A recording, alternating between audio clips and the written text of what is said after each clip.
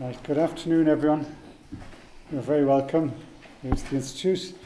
We're very lucky today to hear about your presentation from Peter Davies, CEO and founder of Verv and Velux Token.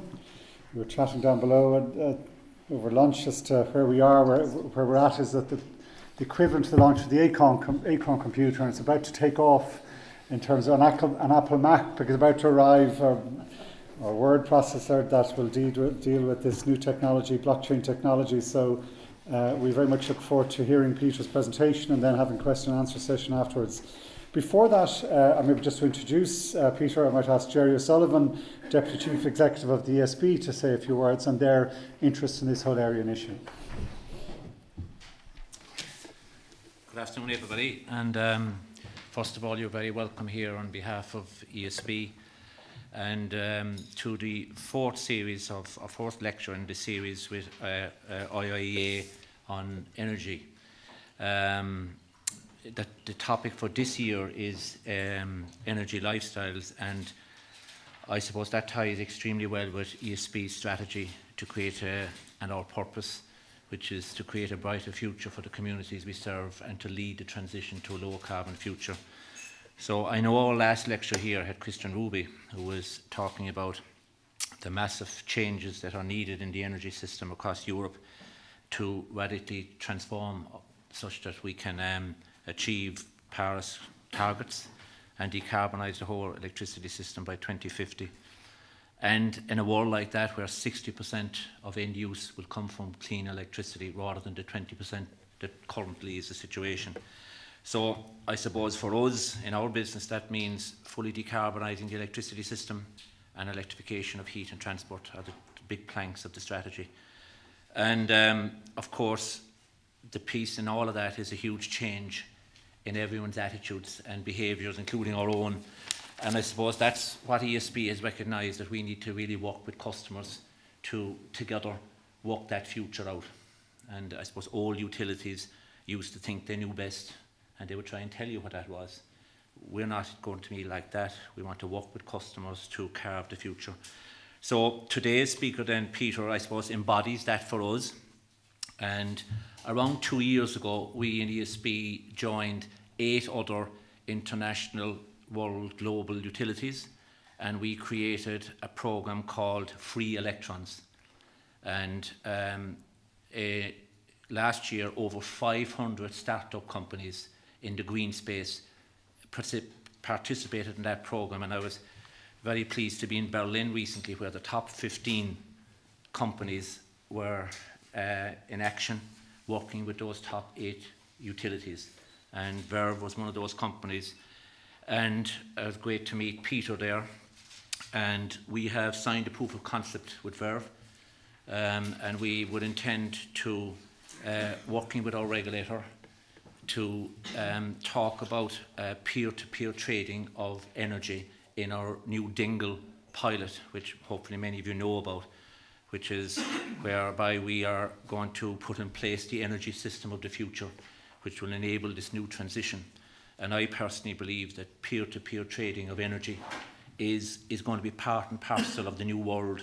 And what we want to do is to gain experience of that, and hence we're really, really pleased to be working with Peter and his company. And of course, really delighted to welcome here to Dublin. And maybe you get an opportunity to talk about free electrons in some of your questions here, because it's an absolutely fantastic program for startup companies to work with big utilities to create the future. And we certainly want to reach out and collaborate with lots of others. We do not know all the answers. Just by collaboration we get better. So that's really pleased to be here. Jerry, thank you much indeed. Peter, if you want to give your presentation, and then we'll throw it open to questions and answers afterwards. Yeah, sure. Brilliant. Yeah. Well, thank you for coming along. My name is Peter Davies. I'm the founder of a company called Verv. My background is electrical engineering. Been in the energy sector since probably about 2007. Originally started in the commercial sector, showing big companies how they could save 10% off their energy bill. Then moved into the grid level. So I was working with substations in the UK, where we were showing how appliances, when they were turned on, were causing things like voltage flicker on the line and power quality issues. and then eventually realized that the whole technology that we've been working with was very much down the domestic consumer route, and that's where the company's focus has been over the last 3 years. So as a company, our whole focus is on this kind of democratization and future of the energy sector. And basically what we've done is start building this energy marketplace of the future, all based around data. And one of the company's big missions is basically to reduce everyone's electricity bills down to zero. And sounds like a big, crazy scenario, but the telecom industry is already headed there in terms of line rental and data and text messages. And we're on a mission to do the same thing for the energy sector and our consumers. I'm going to spend the next kind of 20 minutes talking you through how we're going about that journey. It all started with a Verv hub. So data is the key scenario. And first of all, you need to be able to get that data. So you've had a smart meter rollout across the UK and the rest of Europe. But we soon realized that it wasn't giving us the granular level of the data that we needed. So we built a little hub which sits on top of your electricity meter or smart meter and basically samples your mains power line 1 million times a second. So that's 5 million times faster than the average smart meter. And you can see that it's very simple to clip on. So clips literally around the cable going into your electricity meter, communicates directly with the smart meter if you've got it via a Zigbee chip, and basically starts sampling your mains power line.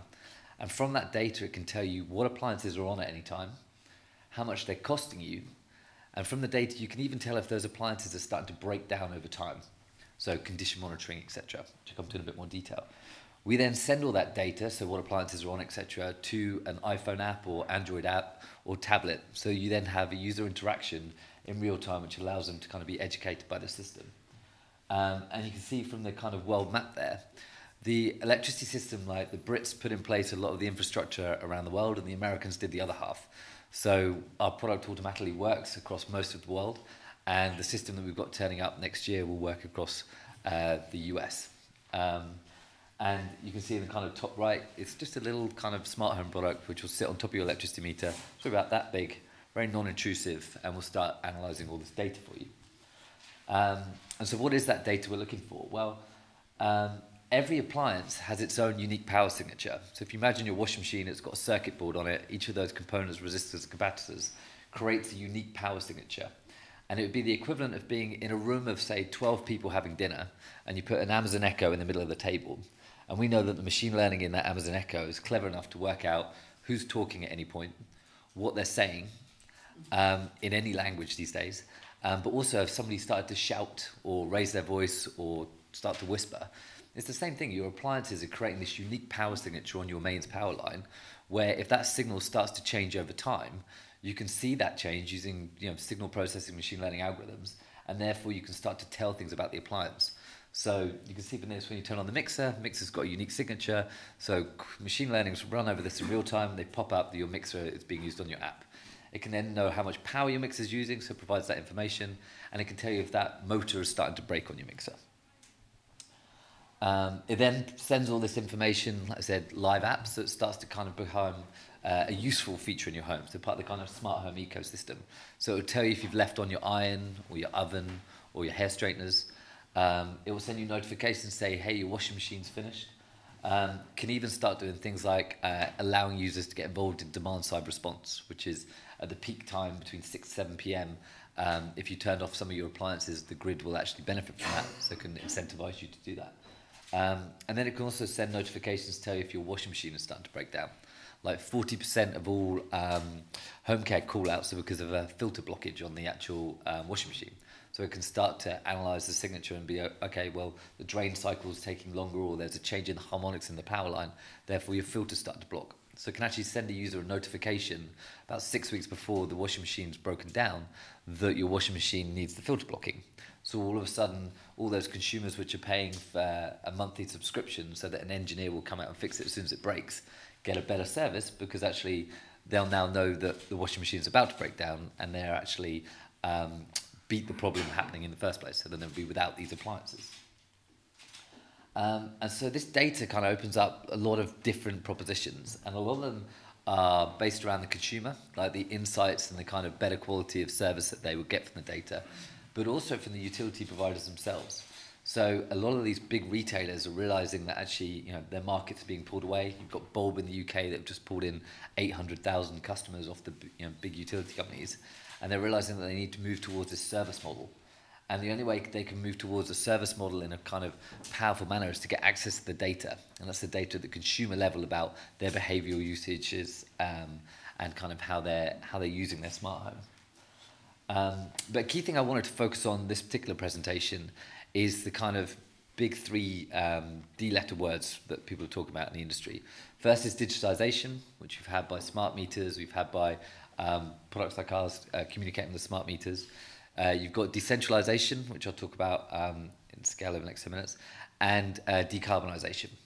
And the first one, the decarbonisation, is obviously that the future homes, everyone wants to have solar panels on their roof and a battery in the home. And that allows you to kind of have this in-home energy management system. And we want to encourage people to be going out and putting solar panels on their roof to therefore generate energy. You've just done something pretty awesome in Ireland. In fact, you've now created this incentive model by offering a grant for people to go and get solar on their roof. So it's now building the business models on top of that to really incentivize that. And the way I want to talk about that is through this peer-to-peer energy trading route. And one of the key things that allows that is through using a technology called blockchain. And I think from my discussions I had over lunch, actually there's quite an advanced knowledge on it, which is amazing. But you just want to think of blockchain as basically an Excel spreadsheet.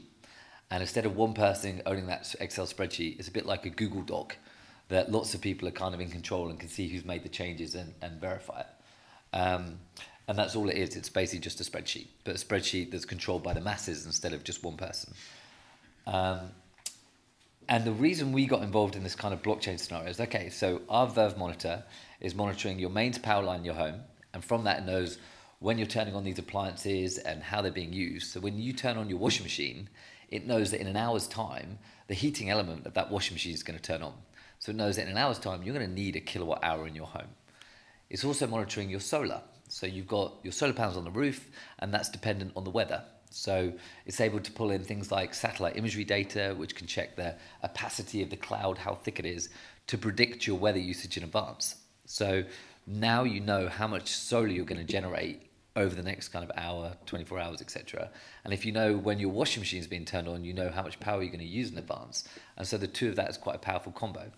And if you add to that the third bit of the jigsaw, which is if you have local storage, then all of a sudden you now have the solar being generated on your roof, which can also store to a local battery. So without even meaning to do this, we basically realized we built the world's best tool for being an in-home energy management system, because we know how your usage is going on in your home. Therefore, we can predict your behavior during the course of the next 2 minutes, 10 minutes, half an hour, 24 hours.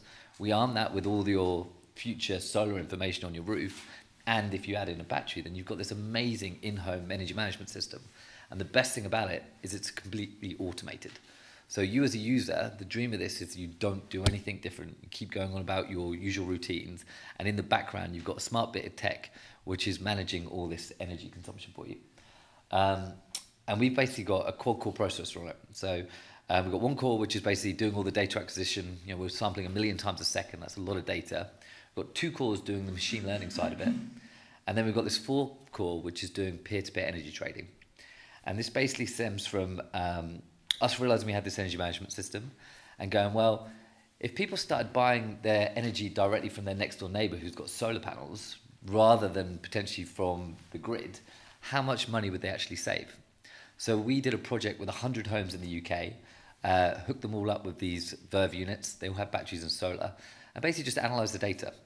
And we showed that each of those houses would save over 20% off their electricity bill if they were able to buy and sell that energy directly with their neighbour at peak times during the day. And those that had solar panels on their roof would generate another 20% of revenue on top. So all of a sudden you had this huge incentive that those with solar panels can make more money than what they were able to use before. And actually, the reason the Verv Hub was even more interesting was we would have access to that trading information far faster than any smart meter that was currently out there in the market. Which means, if you think about it like the financial markets, he who has access to the data the quickest gets the best price when currency trading, etc. So it's all about the speed of the data and the quality of the information you get, which allows you to make these trading decisions again automatically. And in the UK, there's something very interesting. We have a standard bill for myself, say, is about 15p per kilowatt hour. But if you've got solar panels on your roof, we have a feed-in tariff. And that feed-in tariff used to be about 25p, then went down to about 18p, and then it's gone down to about 7p. And you probably heard like they've just scrapped it. And the problem with them just scrapping it, it means that one of the major kickers for them having a return on their investment on the solar is just being completely pulled from under the rug. So actually it's like, well, how can we incentivize people to still put solar on their roof? We still want this decarbonised future. And actually peer-to-peer energy trading is a hugely powerful way of generating this new revenue, because therefore the consumer can start selling this solar panel that they've got to their neighbour that basically isn't able to, you know, they couldn't afford to go get solar panels, etc., but they can buy the energy cheaper, and it's using less of the grid because it's selling it to the next door neighbour. And it can be monitored because you know the postcode of the energy that's bought it and the energy that's not. And the brilliantly powerful thing about the blockchain and all this is that it's a ledger which is being completely maintained by the public. So when I sell my 1 kilowatt hour to my next door neighbour, there's a transaction history there which can be tracked. It's completely public, it's completely secure because we're all looking after it. And it's a very powerful tool that's very democratized. So you don't need one central body which is looking after the big spreadsheet and sending the bills to everyone. You're all looking after the spreadsheet. And therefore it allows this kind of transparency across the whole system, but in a very secure manner. The reason we started using blockchain was not because it was a super cool buzz thing. In 2015, not a lot of people had even heard of it. The reason we started using it was because I really didn't want to build up a big database survey team that were going to call me up at 2 in the morning to say, hey, the server's down, you know, your entire energy system is on the floor. And luckily we had some guys, you know, we were into the whole Bitcoin stuff at the time, so we're like, well, actually, this blockchain technology is really awesome as a security to know that it's always going to stay up. And that, for me, is the biggest, most powerful thing about blockchain, and this is the security of supply. Like, you know, if AWS goes down, your blockchain ledger won't go down. It's on every single computer going through, so there's always going to be a traceable ledger, which is powerful. So we were looking for a real opportunity, a real-world example where we can make a big difference. We've proven through simulation, through the data of these 100 homes, that we're going to make these guys a 20% saving. So we wrote a government grant and picked up some funding from Innovate in the UK, managed to get the regulator on board, which is a key, powerful thing in all this. You've got to have the regulator buy-in. But you know, hopefully you've already picked up, it's a very consumer-focused product. So it's in the regulator's interest to make sure the consumer benefits, so they're interested. So they set up a sandbox for us in London. And we basically found a housing estate in Hackney where they basically had some communal buildings, and each of those communal buildings had already put solar panels onto its roofs. But each of those homes, so you've got 40 flats in each block, they're actually all on prepay meters because they're considered a credit risk. So as I'm paying 15p per kilowatt hour, these guys are paying up to 18p per kilowatt hour because they're potentially a credit risk. So if you think about what's happening, they're getting 5p per kilowatt hour from the solar panels which are on the roof, and each of those tenants is paying 18p per kilowatt hour. So you've got this big arbitrage of, you know, this 13 pence worth of data when these guys are actually physically using the electrons which they're generating on their roof. So something's not right there. We feel okay. So what we did was we put a Verv in every single home, and we've put some batteries into the actual building itself, teamed up with some really awesome guys called Repowering that basically did all the community management. And we've basically been live energy trading on this housing estate in Hackney, showing that we can save these tenants quite a large chunk off their energy bill. And we've been working with the regulator to allow them to see the huge benefit. And one of the really powerful things is we're working with British Gas to even be able to potentially change the bill. So this is where the regulator becomes quite in, because that electricity bill is so well defined in all kind of state. But what we're looking to do is have your electricity bill where it says British Gas £62, minus Verv, which is the energy trading, £12. Therefore, the bill to the consumer is £50. And therefore, you know, to actually have this being real-time calculated and be able to be put offset against their bill is a hugely powerful scenario. And again, completely automated without these guys getting involved or having to change their behavior or anything else. So it's been very successful. We're the first people in the UK to do a live energy trade on the blockchain. We've been looking at legally making this kind of a regulatory modification. And you've got interesting things on the balancing and settlement grid that we're working with. People were like, well, that's really cool. We're going to save these guys some money on their energy bill, but we're trying to get everyone's electricity bills down to zero. So it's like, well, how else can we monetize it? So we spent a long time kind of working with these guys as part of this regulatory scenario, educating them on the system, showing them how to use the app that we built to show them how they can also make some savings in kind of their habits. And we were like, well, there's a key thing here where we've got 2.5 million people in the UK alone who are on this kind of fuel poor scenario where if we can actually change the way they're potentially getting billed, it's going to have a massive impact on their lives. But the really interesting thing is this box was also doing all those other scenarios about your usage habits. It was telling you if your washing machine was starting to break down. It was telling you you've left your hair straighteners on. And that data is actually hugely valuable. I mean, talking over lunch, there's a really interesting discussion we're having. If you think about your washing machine in your home, like we know from this electricity box every time you turn that washing machine. So we know that after every 20 washing machine cycles, you're probably going to need washing powder.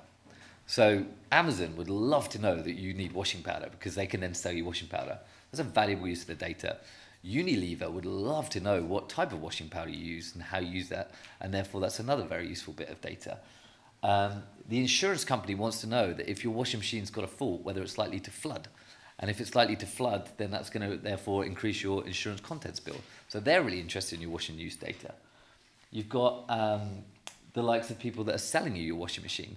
They want to know if you're buying the latest eco washing machine, if they can sell you the latest eco washing machine based on your energy savings that you're going to make over a period of time. You've got the people selling you the actual products itself. But you then got people involved in the demand side response and people selling you batteries or solar. If they're armed with your data of your usage, they can offer you the best return on buying a battery or getting involved in demand side response. The grid wants to know about your usage of that washing machine because if it's causing extra power spikes or harmonics on the line, they want to be able to solve it. The energy companies want to be able to know about it because they want to understand what tariff you're on. And actually, if you're somebody that always uses your washing machine during the middle of the day, they might be able to provide you with a better tariff to be able to put through. But also, if they know the filters start to block on that washing machine, then the guy that's providing the warranty for that washing machine wants to know about your data as well. And also the people that are providing the service for that washing machine. So the engineer that was coming around to fix it also wants to know about your data. So you've all of a sudden just got a list of about 10 different companies that are interested in your particular data. And even though it's not a huge amount of value of that data, they all add up.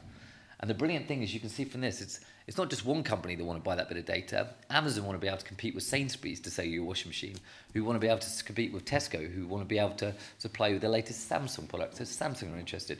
Russell Hobbs want to know that all your other products are Russell Hobbs products, so they can keep you into it. So all of a sudden these data is getting monetized over and over again.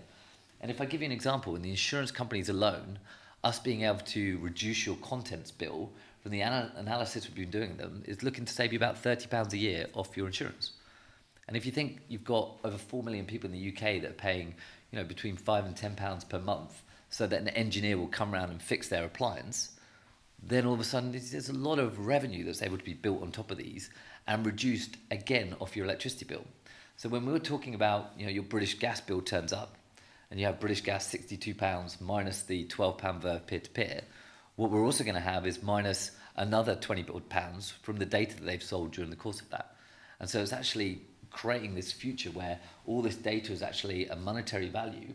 And if you see the guy in the middle, like GDPR is one of the best things that's ever happened in this sector. And blockchain allows you to follow where that data's gone. It's going to be encrypted from the word go, and you know at any particular point as to who's got your data. So if you don't want to sell it to Amazon, you don't have to. And if you've sold it to Amazon and 3 months down the line, you're like, I really don't like Amazon anymore, you can stop. It's a contract that you signed with Amazon on the blockchain. You cancel it and you can go and sell it to somebody else. And in fact, you can sell it over and over again. And it's all traceable, it's all transparent, and it's all encrypted in a format that you want. It's all of a sudden putting the user completely in control of their data. And we talked about rollout. This doesn't need to be something that's mandated upon people. If they receive this product, they get the opportunity to say, well, do you want to save some more money off your energy bill? Do you want to actually make some money from peer-to-peer? And you start to build the community stuff.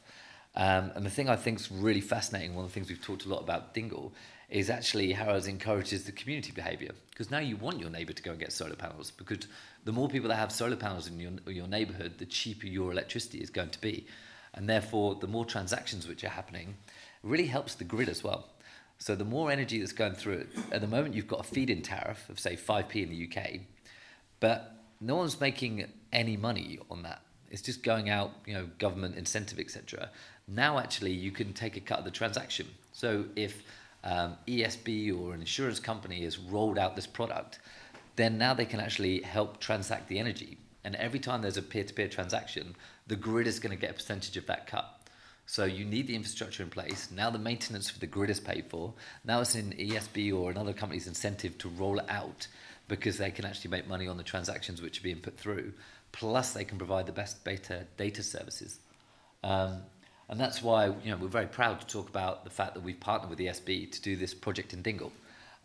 You've got a very innovative thinking energy company which is willing to kind of pioneer this. So we've signed a contract to actually proof this concept in Dingle, just like we've done with the UK. And it's going to be really interesting to see how it's taken up, how the community responds to it, and where and how they want to be looked after on the data front. And the brilliant thing I like about working with the ESB is it means we can slowly educate the people locally as to what it goes through. Like, we're not going to all of a sudden let their data to be sold to anyone that's gone through. It'll be select partners with ESB as we go through this journey. The whole blockchain community, we talked about this a lot over lunch, is going to start rating those people that are buying your data. So if Amazon start being really bad users of your data and putting it to a use that you're not happy with, you're just going to rate them lower, just like you do with Uber, just like you do with Airbnb. So it'll actually only start selling your data to companies that you're happy about using your data. They're going to have to tell you why they're using their data, and therefore it's going to be in your interest as a consumer to decide who you want to. You don't have to sell your data to anyone, but you'll know that actually you'll get a monetary response for it, where you'll be able to make a few pounds off your electricity bill. And again, I think I want to come back to it's a very international project. We've already got a partnership happening with TEPCO in Japan, where they have a very similar scenario to Ireland, where they're an island, they don't do lots of natural gases and fossil fuels in the actual island itself, they're having to import it in. And therefore, if you can encourage this kind of generation of renewables, it's in the best interest for an island to actually look after its future security of its own supply, its generation of energy, and its maintenance of its whole grid infrastructure. So I think the learnings we're going to get from Japan are going to be very useful for the learnings that we're going to be able to have here in Ireland. And we've already teamed up Ocean Protocol, who I mentioned before, these amazing guys in the data play and AI. They've got a base in Singapore, so we're looking at the Singapore stuff. And in the UK, so I'm very proud to have the regulators on board. But we're also testing this out in the US. I've got a load of units out in Austin, Texas. And we've been talking with some guys in Portugal. I think, again, I want to talk about the Free Electrons program. Like, we wouldn't have met ESB, we wouldn't have met TEPCO if we didn't have this kind of awesome international program where these energy companies are actually incentivized to really drive forward innovation and work with these startups that have got these ideas, but they don't have the platform. So I'm a big believer in that program. And so, huge congrats for you guys, starting up the whole scenario. And you just had to see the buzz in the room for the amount of traction that's been generated. Like, the companies got bought in this program. It was crazy. Just to summarize, it's kind of the mission that we're on, how your data is going to have a huge value in the future energy market, how the whole peer-to-peer side is going to be a transparent, democratized, open platform, which is going to encourage the future of renewables. Thank you.